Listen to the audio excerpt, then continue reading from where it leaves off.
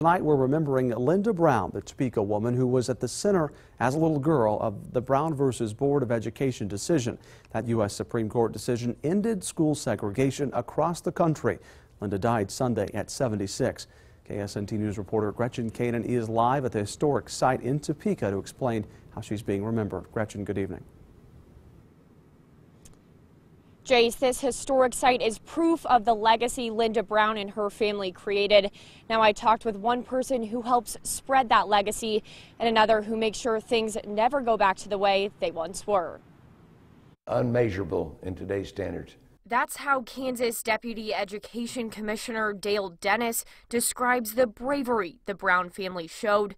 It was a stance that changed lives. Linda Brown and her family made a monumental effect on Topeka as well as the state of Kansas and the nation as a whole. Topeka's Sumner Elementary School was all white in 1951 when Linda Brown's father, Oliver, tried to enroll her in the school. After being told Linda could not attend Sumner, he responded by joining a dozen other plaintiffs in the fight to end school segregation. It was a quiet courageousness that clearly was willing to do the hard work that has really changed the landscape of our nation. Enemeti Ekong works at the Brown versus Board of Education National Historic Site. He says he never got the chance to meet Linda, but sharing her legacy is something he takes pride in. We take joy in reminding people of what it took for us to have this place, what it takes for us to be in the very diverse society that we live in today. And while the Brown family changed Topeka and the nation forever,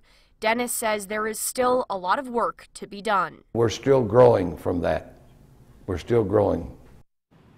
The old Sumner School sits abandoned today. The building is currently a National Historic Landmark and is being considered for the designation of a World Heritage Site. Now, funeral services for Linda Brown are still pending. Reporting live in downtown Topeka, Gretchen Kanan, KSNT News. And certainly all of us have been impacted by her legacy. Gretchen, thank you.